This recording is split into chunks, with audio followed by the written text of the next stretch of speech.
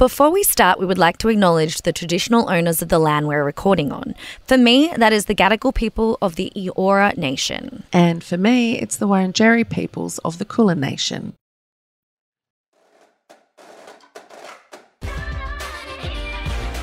Hey everyone, welcome to us. This is me and there's her. Say hi. Say hi. Say hi. Say it. Say hi. You know what that reminded me of? When you're a little kid and you get your dad's video camera and you set it up. Hey everybody, I'm her, and this is me, and then the other person's just like, and they're going, say hi. Say hi. And it's just when you go, say hi, Angie, and Angie goes, hi, Angie. No. No. God, you've messed it up. Jesus. How do I rewind on this thing? Dad, how do I rewind on it? Angie fucked it up again. Oops, sorry. Sorry to say. Yeah. All right, start again. Clap. Hi, everyone. This is me, Yvie TV, and this is Angie, and we rhyme. Yeah. Say hi, Angie. Say hi, Angie. Oh, God. Dad, get rid of her. Bring over Rachael. I don't like this kid anymore. I am crying. I'm screaming because I can fully picture us as children doing it. I know. And you just getting so cross at me to the point that I have so much anxiety I can't do anything right. There's a video. Remember that video of the little girl trying to blow out her candles and the big sister blowing them out and going like this? And that's just you and me to a T. And the little girl grabs the big girl's hair and she's just pulling it. It's like pulling it so hard while clenching her teeth, and the big girl just keeps that look on her face like, I don't care. I'll blow them out. Oh, we'll post that video. But hello, everybody. I'm Angie. Yeah. That was an excellent laugh. I feel all my juices flowing. I got very sweaty. I feel good. And that's a good thing. And we are back, and welcome to us. And I'm glad we started off so positively because I've got a bone to pick with some men on the Instagrams. Pick a bone. It's better than picking your nose. Oh, Dad. The other day, I haven't had my period in 2 months, and if anybody who hasn't had their period in a long time, you know that that's a lot, especially when you have endometriosis, PCOS, and a massive fibroid growing and you're just sucking all the blood into it. Anyway, so I decided to be like, you know what, I'm feeling the feels, and I saw this really good quote that popped up, and it says, normalize girls taking off work for their periods. And I was like, preach. Loved that, right? And I did like a mini Angie rant. You know how much I love a novel. Like I'm mad for a novel. But pretty much in conclusion was just like explaining, you know, not only do we bleed out of our nunkas every month and still show up not dying, we do bleed for 5 days and we don't die, we also can have like our whole bodies turning on us, right? Like having your uterus, the outing of your uterus grow on the outside and float off to your bowel or your tubes or things like that. Anyway, most of the responses were quite good, you know, women really telling me their stories about, you know, all their personal health struggles, and there's so many women suffering out there. Then there's some men. And we're talking about cis-het men because some men actually have uteruses, so we're not talking about No, those. we're talking about the cisgender men. Thank you for that. Usually I'm spot on with that. Cisgender men that come on the stories. And there's this one guy, and he goes, so one day I read a status about girls complaining they deserve more money at work, that men are overpaid and it's unfair. Another status about girls should get more time off during maternity leave. The girls are sexualized and disrespected, even though half the population are now on OnlyFans asking to be paid to show their boobs. And now girls are asking for it to be normalized to stay home during their period. May as well just asked to get paid to hang washing on the line and watch Netflix. The working backbone of people these days is softer than a smashed banana. Oh, God. Firstly, most of that made absolutely no sense. I know. That's why it was really hard for me to read. Secondly, the bit that I seem to understand is just so incredibly offensive. It's like Feck off, Michael. Feck off. Feck off, Michael. Feck off, J-Rod. Feck off. I saw a thing the other day about a man having a go at a child. She was called to school to talk to the principal because the teacher had told her daughter that she couldn't go to the toilet when she needed to go to the toilet. So she actually bled through her uniform at school. Then the mother, who was very angry about it, said, if she can't have her period on her own time, like this, and this isn't a joke, this is how many men truly do not understand the anatomy of a woman or how periods work. And it's not a hard thing to find out. It really isn't. Ask any woman you know. We need to normalize. I love that you said the post was so good, the story. Let's normalize women taking off time when they're on their periods. Let's normalize talking about periods. We've talked about periods on this show before. When we talk about periods, let's normalize us talking about them and let's normalize men listening. Yeah. Because it's a really frustrating thing that, number one, we don't talk about it enough. And when we do, often people will go, that's so gross. Or men will just take over. Well, how's him just monologuing and mansplaining the situation to me? He did a monologue. And I was like, shut up. Did you not read the post at all? I'm not saying I need 5 days off every month. I'm saying when my entire body is turning on me and I physically, emotionally can't show up and give my all because I'm blowing up inside, I need a day off. And don't make me feel bad, because if you were bleeding out of your frickin' little dick hole, I best believe you that they would have a day off every frickin' month. Bloody pads and tampons would probably be free, and there'd be more than the 10 days off. Yeah, this is 10 days. We don't even get 10 months a year. We get 12. So that's not even 1 day a month off, just for an extremely painful condition that we are all inflicted with by nature. That aside, there's other things to take your sick days for. This needs to be one of them. This needs to be normalised and not in any way discussed. It just needs to be. People take sick days when they're sick. This is a part of sickness. Yeah. You know, there's female-run companies that have that in there. That's a part of the company, that when you have your period, if it's so painful you can't do your job, do not come to work. Where's your compassion? What kind of a world are we living in? It's because men have never had to deal with it. So No, therefore that's it's not right. in their realm. It's not in their psyche. They've never had to think about it. But you know what I think? I often say this, like, that's your first home. You should get to know it. Also, if you love sticking your little dick inside of a woman so much, how about you get to know what you love sticking your bits in? Like, doesn't that make like sense that you should get to know? You want to sex that all the time. How about you get to know it and create some? You want to do all these sexy things to it and you froth over it, but you don't want to know how it works. But if you don't have your period, how about you just don't comment on it and listen to us? We're not here to whinge. We're just here to let you know that we're struggling and we want to be heard and supported. God, it's compassion, people.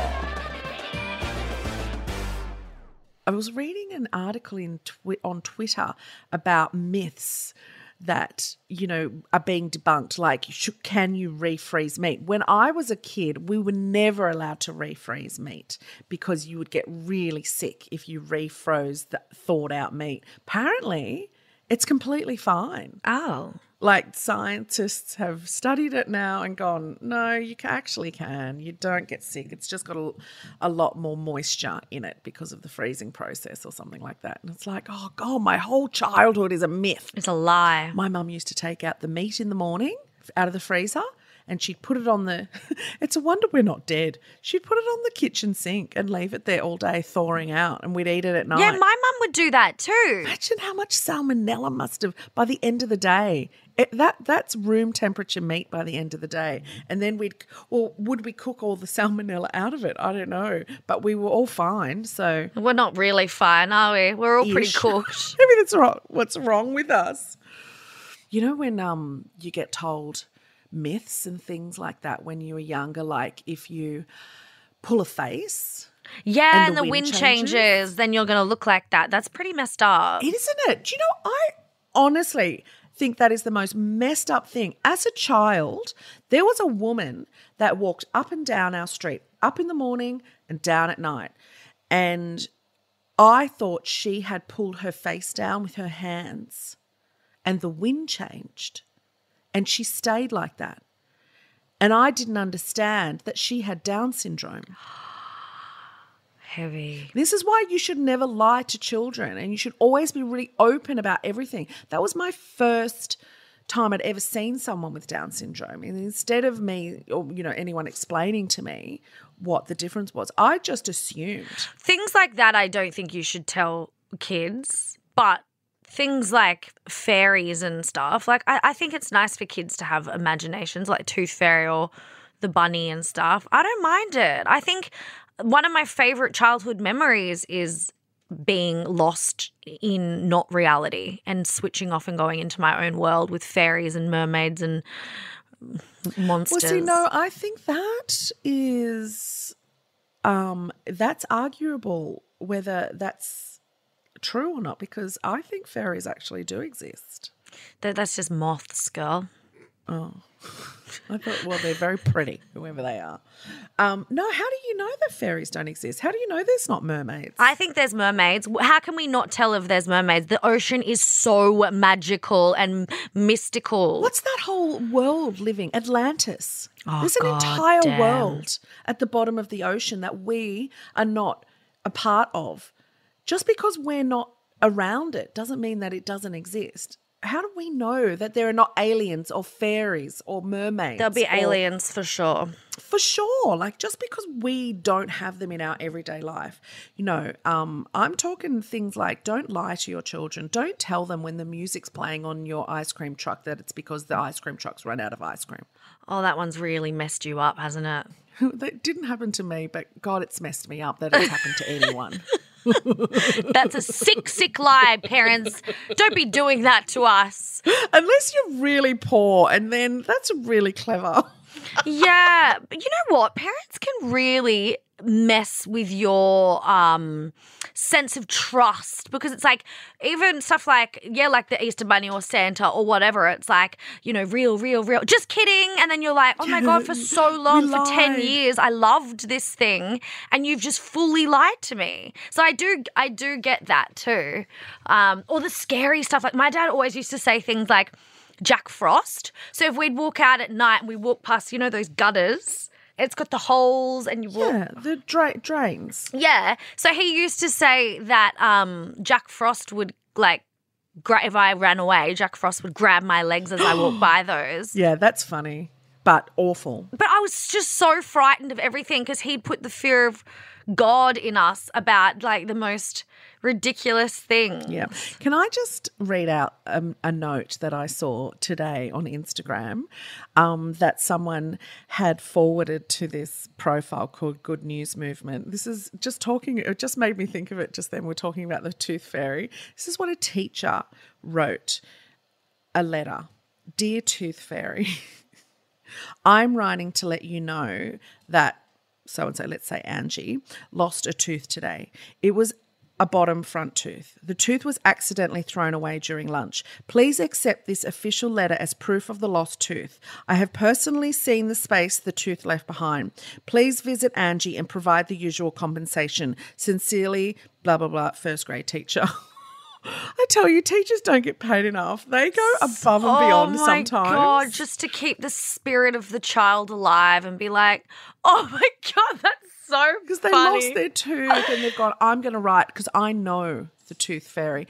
And if I write an official letter, the Tooth Fairy will believe. So we'll get you your 20 cents. Oh, my God, that is so cute. So adorable. Oh. See, these are the little things. These are the kind little things that we can do when we're lying to children. Yeah, that's true. And I think it comes down to the individual.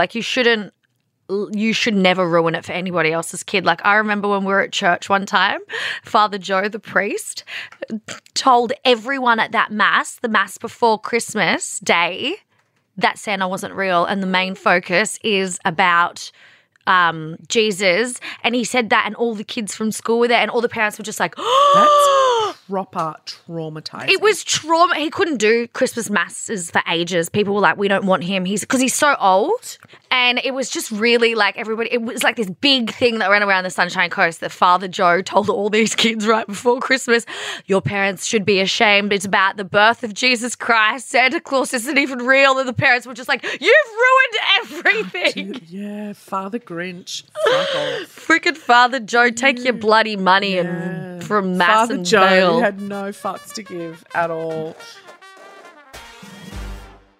I've had a bit on this week. I want to touch on something that has happened. I had a run-in with this fella let's just say 8 months ago, because you know me, I'm really shit with time. I only want to say his name once because I don't like to say it because it actually makes me feel sick. Mm-hmm. His name's Simon Blackburn. So I came across his TikToks like a while ago and I posted them and I was just like, hell no. You were so not traumatized. You were so triggered by his videos. And I'm not saying they were just like, yeah, you know, fuck bitches, get money. It was just like, I don't fuck fat girls. If they're fat, gays are disgusting. And he called his ex, the mother of his children, a whore. The stuff he was saying triggered me so. You know how you get so angry, you get the shakes and like you kind of, your eyes go black? Yeah. I was just like this, and he has such a cult following of these young, impressionable, young dudes that he actually, side note, does coaching, and he doesn't have any credentials. He's charging young boys for these programs. Jesus Christ. So that was put to bed. He obviously came at me back then with his own little TikTok videos being like, oh, Angie's just jealous. She wants to be one of the stats, because women to him are either CUNTs or stats. And he had a go at you about being a reality TV person and get back to the jungle and all that kind of thing. Anyway, it came out that he was actually... he's going to be on MAFS 2022. That circulated. I saw it on the wash and I was just like triggering in, coming in hot again. And I was just like, nah. If there's one thing I have time for right now is sticking it to the patriarchy and calling the men out and telling them this is not okay anymore. So I was just like, nah, get this shit cancelled. I was like, Fried Bryce last season. Have we not learned anything, maths? Well, trust me, this fella is like 400,000 times worse than Fried Bryce. Like, Fried Bryce was hard. They were kind of, you know, pulled over the coals about that kind of thing, like having such bad behaviour on TV. So what were they thinking? But I think we know exactly what they were thinking. Yeah. Well, it's a ratings bonanza. It's like people get angry and people want to watch. It's called hate watching. Because it just blew up, right? And everybody was just like, get this absolute cement head nowhere near our television. Like, heads will roll. Channel 9 came back and said, after seeing his toxic social media content, we will be editing him out of the show. Okay. Firstly, you get a background check solidly. And it's 2021. The biggest background check is your social media. It is not hard to find it all. If you find it all, they can find it all. But then again, he did a live to apologise. It wasn't an apology. It was a full gaslighting session. It was an excuse. It was just excuse after excuse. He was the victim in all of this. All these people had come on and asked him if he's ever been with a man. And what was he supposed to do when you get asked that so many times? Of course you go on a homophobic rant then. He said, I just had 17 beers and I was really, really angry about the fact that people were asking me if I'd had sex with men, so that's why I went on this hate speech. The network, I think, has got a lot to answer for. I think the production house that's made it, but we also have a lot to answer for. If we're going to watch this kind of thing, I do remember listening to an episode of a podcast where the executive producer was asked if he feels bad in any way about what goes to air on Married at First Sight. And he said when he wakes up in the morning and he sees the ratings, he knows that everything is fine. Now I'm misquoting. It's something like, it makes it all better. It makes it all worth it. And so as long as there's ratings, nothing will change. Every season they get someone worse. Last year we got Bryce, and Jason. They were the worst, gaslighting, misogynistic, gross. This is the kind of thing that if we really do want to not see this kind of thing, we have the power. If you don't want people like him to be on a TV show like that, the only thing you can do is not watch. So it's up to you. I know, it's just so unfortunate because we do want to watch humans like this absolutely get torn to shreds. But the thing is, humans like this, good or bad energy, they don't care. They just want the attention because there's still going to be women out there that don't know their worth that will keep fucking these men. The more these women keep fucking these men, the more they'll keep doing it. If we just stop fucking them, they'll have nothing else to do other than to either rot alone or look at themselves and do the work and stop projecting and do better onto other men and ruining people's lives. So stop giving them airtime. In his little rant, he said, I don't need to go up to women. Women come up to me. So don't call me a monster and a predator because women want to have sex with me. Stop having sex with this person. Stop having sex with him. Stop having sex with men like him. It's the only way to do it. If you even think about having sex with someone like him or him, DM us. We'll talk you through it. Yeah, we'll talk you out of it. We will talk you through it. You are worth so much more than having something like that anywhere near your person. Well, we've just had Thanksgiving, and I've always really liked that one tradition about American traditions, because, we adopt so many Americanisms and there's so many that, are just like, oh, really, do we need that? But Thanksgiving, I've always thought was one that was quite nice because of the idea of giving thanks. And I still really do like the idea of giving thanks. But I have learnt recently that just like our Australia Day, it represents something that's really quite hideous to the Indigenous peoples of Northern America.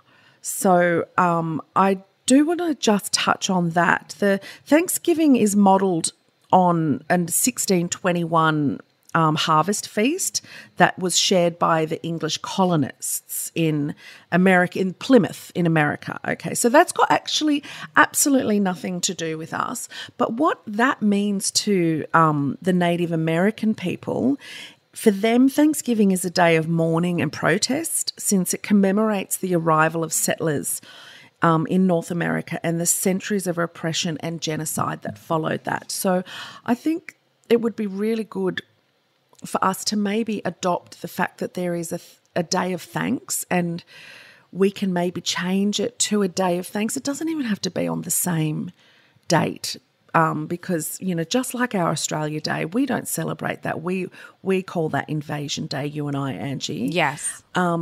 So I think it would be really nice for us to take the thanks from it, but acknowledge the day for what it is to, some of the oldest people in the world. I had no idea about that. So I think it is very important for us to know that side of it too. So we are not just being, greedy little bitches that are forgetting where it's originally came from. Exactly. It's a good idea. So let's still give thanks though, because there's not much joy, in the world at the moment. So still go out and say thanks and give thanks, but also remember. So let's have a thanks day. Do you want to do one? I do. I'll start.